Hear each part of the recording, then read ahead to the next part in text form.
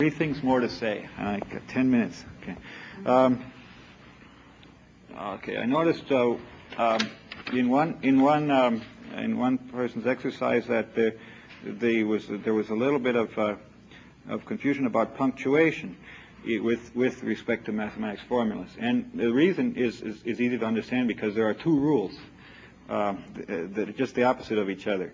If you're in the middle of a paragraph, the punctuation belongs after the dollar sign. So you would say X, comma, outside the dollar sign, Y, dollar sign, comma, and Z. And then I might even say this is a psychologically bad break here. But you see the punctuation is, and the period, these all go outside the dollar. If I'd put them inside, then TeX wouldn't know that they were commas, and it wouldn't have treated them quite right for the text. In fact, if I had left out these two dollar signs entirely, then the X and Y would have come rather close together, and the final paragraph would look, X, Y, and Z. The space after the comma would be just a thin space instead of your ordinary inner word space. So you want to get the right spacing. The general rule almost always keep the punctuation outside the thing. But in displays, it's just the opposite. When you have double dollar sign and it ends with a period, you have some formula equals Z or something like that, and then it ends with a period, then you definitely want the period inside the double dollar sign, because if you put it outside, you see what's going to happen? First of all, the formula will be centered, and you're going to get a period on the next line after the display. Okay, so rules for display tend to be the opposite. Similarly, for breaking a formula in the middle of a paragraph, usually you'll say X plus Y plus at the end of a line in the middle of a text, and then comes Z plus W on the next line. Would be acceptable if you had to make a break there. But in a displayed formula, typically a line would end X plus Y, and the next line would say plus Z plus W. And I noticed we looking at one Polish journal where they put the plus sign in both places in the display to please everybody, I guess. But in a display, then there tend to be different rules from breaking things and punctuating things than in text and punctuation. It's easy to remember. I think that since this isn't part of the formula in a text, then keep it outside the dollar signs. But on the other hand, for a display, it's part of the thing being displayed, so you keep it inside the display. Next, somebody said, what about L pile, C pile, and R pile? The manual mentions these as sort of an afterthought, but it's kind of a useful construction in several places in mathematics. L pile of X, can we have this on the screen, please? X carriage return, Y carriage return, Z carriage return, close bracket. If I type this means a left justified pile, so the letters X, Y, and Z are going to occur above each other. Maybe you can't see that too well because they all look about the same width when I write them by hand. So suppose I had Y plus T.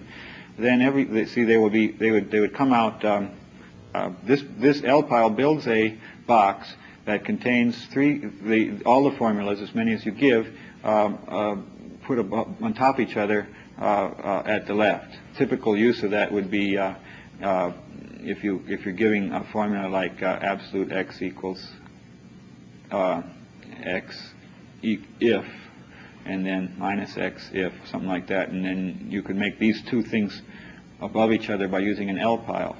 For example, you'd have to get the if in here. You'd have to go to H box to get out of a math mode. But that's examples of L pile, or else sometimes you have to have a list of numbers.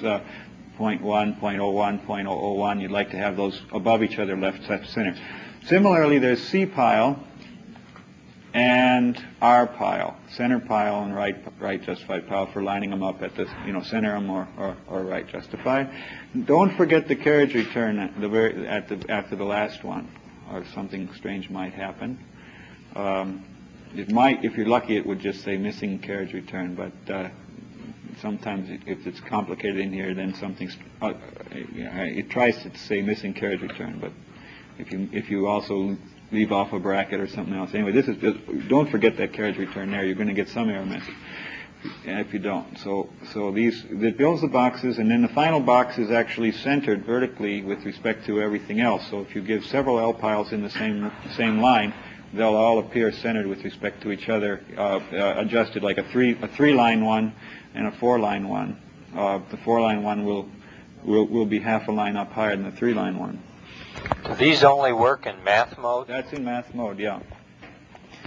It's something like an equation line, but without it's just much simpler than an equation line. Now, oh yeah, this is some very important one that most people.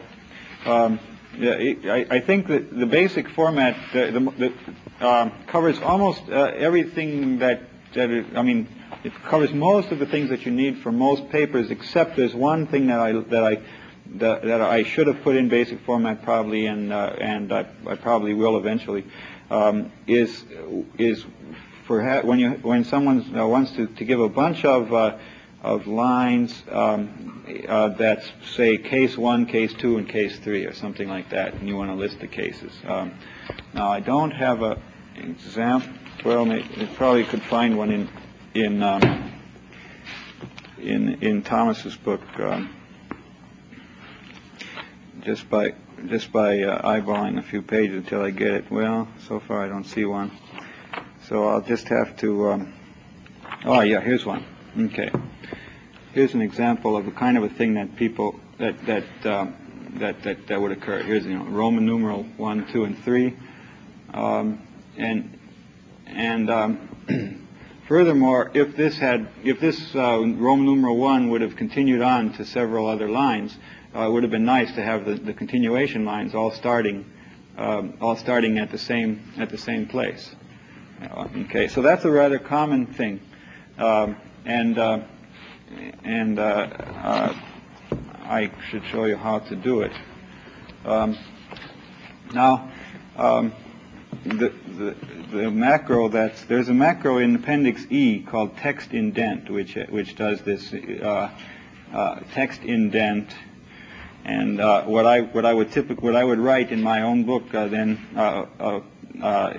I were doing it, I would say text indent, and then I would say 1, and then I would give the first part of the text, divide by whatever Thomas said, and then continue to the end of a paragraph, and then after the end of a paragraph start another text indent.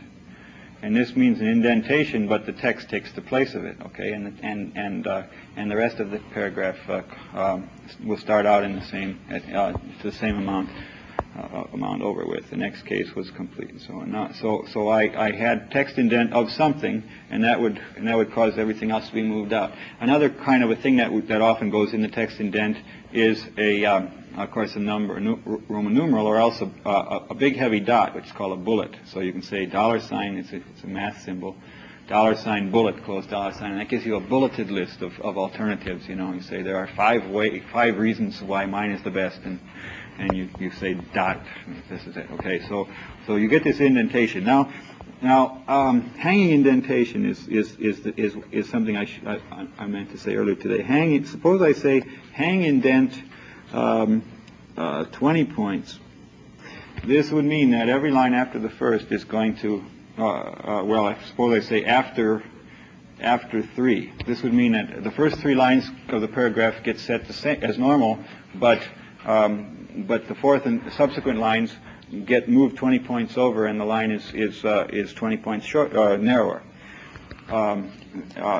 Similarly, I could say hang indent 20 points 4-3, and this would mean that the first 3 lines, the first 3 lines I said over there, and then it restarts. When I was doing that fancy S the other day, I had a hang indent on the second line, but it disappeared at the end. Well, now in order to handle the text indent, hang indent is a basic feature. Is a built-in feature of TeX. Text indent is not. It's a control sequence that's defined and added to the format. But it uses hanging indentation for the subsequent lines. So so the actual coding for text indent is This is a little bit beyond the scope of our course, but I would define text indent taking one parameter in the following way. I would say, let's suppose I've already decided, however, exactly how much indentation is going to be used. Let's suppose it's 20 points. So then I'm going to say H box to 20 points, and this makes a box 20 points wide, and then it says H fill number 1. This box is now 20 points wide. In fact, instead of H fill, excuse me, I'm going to use HSS so that it can include, it might even stick into the margin if you give it a long piece of text. But this will be 20 points wide, and this HSS means horizontal stretching or shrinking as needed. And then in comes the thing that you asked to be inserted into the text indent.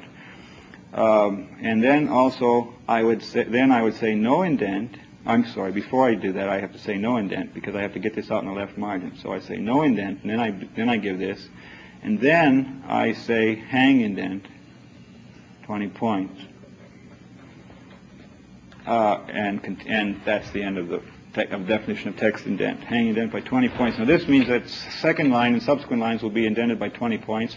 The first line was not indented at all, but I put a box in there that was 20 points wide. And in fact, I usually also put a space here, leave a space there also. Otherwise, the things will butt up against each other and look horrible. So I should have left a space right there also, after the parameter number 1. Okay, so that's a common thing that people usually need, and when you're putting several things in series like that, it's typical to give about 3 points extra space above and below the list of things. Makes it look a little better. Now, Appendix E of the TeX manual is an example of an elaborate format that was used to actually typeset a complicated 700-page book. The book is now in a bookstore. It's the volume 2 of Art of Computer Programming. It was done essentially using all the control sequences defined in Appendix E. So for people who want to do, you run into a problem now and you say, how am I going to solve that? How could I do it? It wasn't covered in the course. It wasn't covered in BASIC in the manual. Well, one thing you could do is go to the library, get a copy of this volume 2 that was done with TeX, find a page where that problem occurred on it. Probably there's a good chance that it occurred somewhere in that book, and then go to the computer file, the TeX file that generated the book, which is online at sale, and take a look at it. At where it is. These files, for example, it's called V2, DEK, V234.tex V2DEK. This is for section 3.4 of the book. V2 stands for volume 2, and 3.4 stands for section 3.4, and you'll be able to find corresponding solutions to all kinds of problems that might arise in case they arise. Okay, I've covered everything on the list except somebody had a few other questions, like how can you tilt a spiral text like this? I'm sorry, that's not allowed by most of our output printers. And the other questions that this person asked are really more appropriate for next week's Wizards course. Got to say one word in conclusion. People, when they first are starting and learning, as you are this week, they always say, well, what about an interactive version of TeX, so that as I'm typing in, it would immediately appear on the screen in front of my eyes exactly how the formula is going to look. And this is something that everybody desires very much, and the computer scientists who start to learn TeX also put in the back of their mind that maybe that'll be their thesis, or they're going to do that next year. They're going to make that a project to create such a system. And then, after 2 weeks of using TeX, then they forget about it because they've already internalized all enough of the language that they don't even care what they know what it's going to look like, and they're interested in minimizing keyboard strokes, and they wouldn't even bother to look up if it were there. And so such interactive systems, we started out with great plans to do one, and we still probably will someday, but we never can find the student to do it because it never seems to be as important after you learn the system as in your first few minutes. And I've found this universal. I talk to people who have used many other devices for computer input to printing, and including mathematics, and they all say the same thing, that after the learning phase is over, after you've done your first 10 pages or something of output, then you've internalized it to the point where you don't care that much about this interactive system, but it'd still be very nice to have one to show the visitors who come and the boss and so on that you have this glorious thing that's sitting over here in the corner not being used. But they can play with it and see. The other nice use of an interactive system like that is for the very final tuning of a book where somebody wants to change a paragraph in the middle and would like to know that the paragraph is still going to come out exactly the same number of lines, or he's going to rewrite it so that it does. And then would like to see interactively exactly what's going on there. So that's another use for such a system. But I believe you will find that as you get a little more experience with it, all of a sudden you will know as you're typing it what it's going to look like afterward. Just have a few more tries before the keyboard and the output. And the fact that you're doing it indirect isn't going to bother you. Okay, I'm sorry I've run over time. Happy teching to all of you.